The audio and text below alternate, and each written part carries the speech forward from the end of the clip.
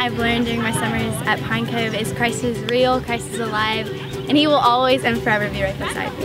Faith and a relationship with God gets you into heaven, not good works or good deeds. In order to rebuild your life, you have to completely tear down your walls and let God do the reconstruction. That a person's success shouldn't be defined by how much money they make, but by how well they serve the Lord. To trust in the Lord because His timing is perfect.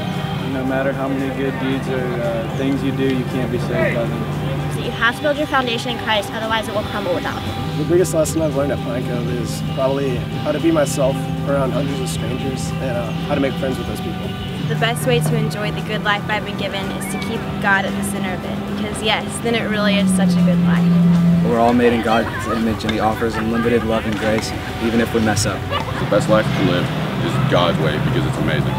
You can't build your identity on anything other than Christ because we won't be happy. We're not in this thing alone. I've met some great Christian followers and they've encouraged me in my walk. No matter how often you put God on the shelf and how often you don't pay attention to Him, He's always there for you. The biggest lesson I've learned at my years at Pine Cove would definitely be humility, and that the only thing and the only person that should shine through me is Jesus Christ. You need to be open and transparent with people, and you'll make real friends. The biggest lesson I've learned from all my summers of going to Pine Cove is the importance of daily reading God's Word. The biggest lessons I've learned at my summers at Pine Cove is to live your life through Jesus Christ and to glorify Him in all ways.